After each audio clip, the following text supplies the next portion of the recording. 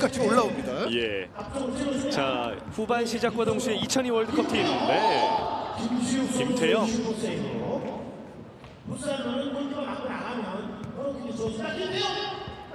네, 김태형 선수가 사실은 뭐 센터백으로도 많이 알려져 있지만은 윙백도 볼 수 있는 선수거든요. 예. 네, 돌파력이 있는 선수입니다. 그렇습니다.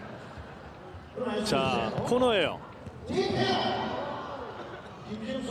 네. 자, 자선축구. 네. 돌아서는 김민우. 데까지는 좋았는데. 예. 네.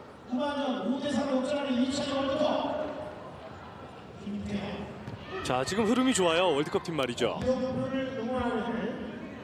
그리고 지금 정도 이제 슛골입니다. 네. 들어갔어요. 이영표.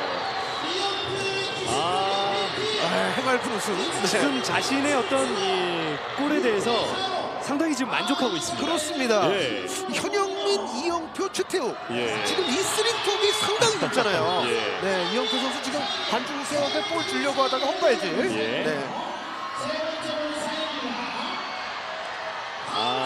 이영표 해설위원의 사인볼.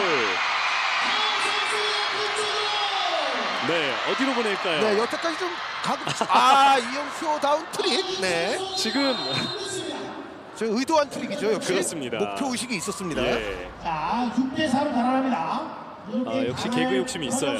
아닌데요. 점점 6대4가 됐습니다. 2골 차예요.